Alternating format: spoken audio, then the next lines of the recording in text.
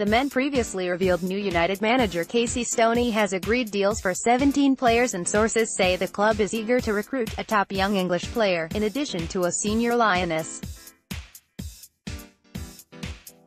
United plan to announce their first raft of signings in July.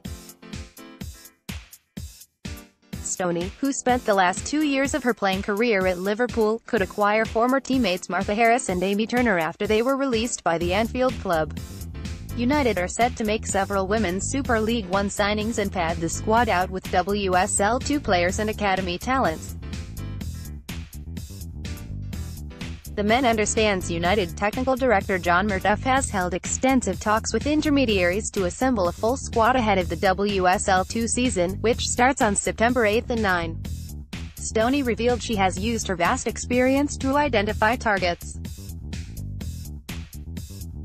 "I thought the recruitment process was going to be more difficult because we're not in the top tier, so I thought that would be a huge challenge for us," the 36-year-old told the men. United target second midfield transfer after Fred signing, but because it's Manchester United and because of the plans and the visions of the club and what we can do for the women's game and the profile of the players, it has been a bit easier than expected. Obviously I know the game, I have been in it a long time.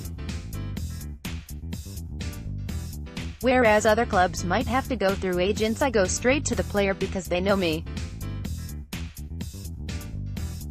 We have tried to get experienced players because when you are building something you need them, but we have also gone for some really young and exciting players.